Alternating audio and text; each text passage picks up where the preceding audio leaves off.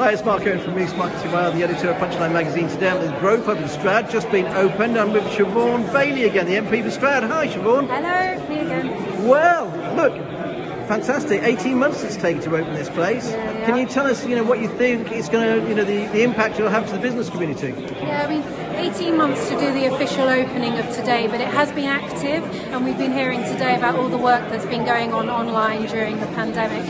The idea of the Growth Hub is to make sure that we're connecting businesses to skills, and the young people that come to college here at SGS know what's available locally. We don't want brain drains. We don't want people thinking that they have to go to another area or go off to London or go anywhere really to get a job. We want them to know exactly what's here, because we are so blessed locally in Stroud and Gloucestershire with amazing businesses. Many of them are small, but incredible businesses, as we saw yesterday at the Gloucestershire COP.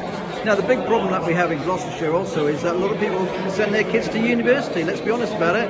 We're screaming out for apprentices. How do we convince those people that actually an apprenticeship is better than a university place? Well, we're screaming out for employees. It's not just apprentices. We know that there's about 1.2 million vacancies in the country that need to be filled. Businesses want to employ your kids and you and help you reskill to make sure that you stay.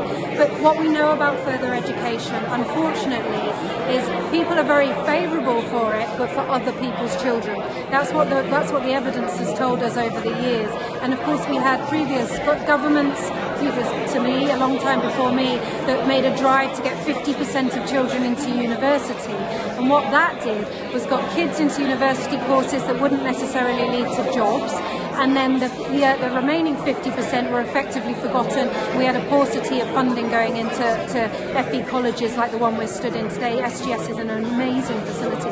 So we are changing that, and I'm so proud that this government is genuinely listening, mainly because I've been bothering them, and loads of others have been bothering them to do that. So we've finally got a skills bill going through the House. We've got funding backing that up. There will need to be more, but we've got the brilliant colleges that can really deliver those future employees for us. Thanks very much, everyone. Always nice to see you. Thank you.